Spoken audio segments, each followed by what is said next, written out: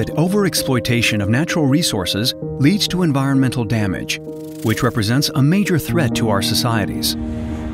For example, overexploitation can lead to a scarcity of raw materials, jeopardizing the activity of companies that have contracted debts and, by extension, exposing the financial system to instabilities due to a physical shock. Biodiversity degradation can also increase social and economic inequalities and result in loss of income due to drought or limited access to clean water.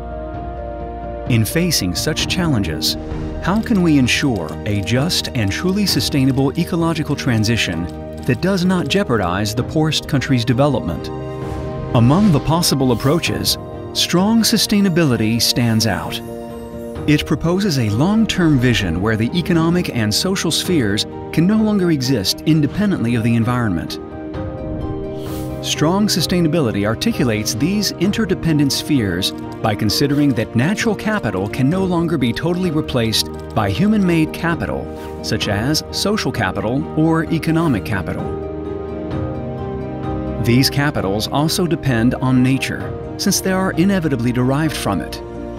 Similarly, economic capital is intimately linked to human and social capital via knowledge or the institutions governing our societies. Therefore, strong sustainability is built on three main principles: the non-substitutability of capital, multidimensionality, and the social construct. Easy to say? To better understand, let's take the example of sea fishing. For a long time, it was assumed that fishery resources were infinite. However, there has been an overall depletion of fish stocks and stagnation of catch levels since 1990. The strong sustainability model argues that economic investments cannot compensate for environmental degradation. Once depleted, no technical progress can replace this natural capital. But there is more to it. To define a strong sustainability trajectory, we also need to take stock of the situation based on environmental, economic, and social indicators. A global diagnosis can be achieved by considering all these dimensions. Let us retake our example of fishing. To tackle fish stock decline, the analysis must integrate not only fish, but also all affected species. Consider the socioeconomic aspects of the fisheries sector as a whole, from boat to plate. Today, it has become clear that fisheries resources management must be based on multidisciplinary perspectives.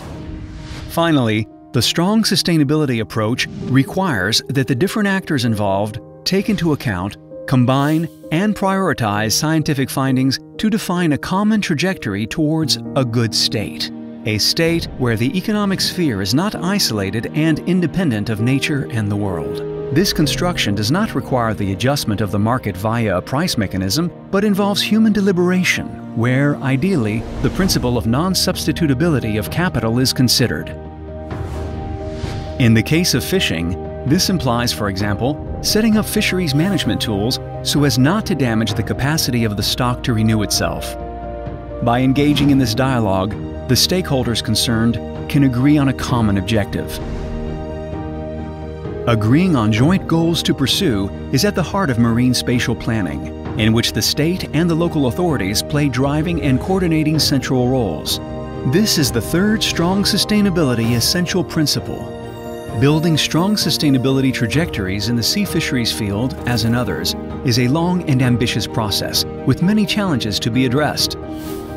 But it is undoubtedly an essential approach to build policies that harmonize altogether biodiversity, social and economic development issues to sustain vital activities threatened with extinction.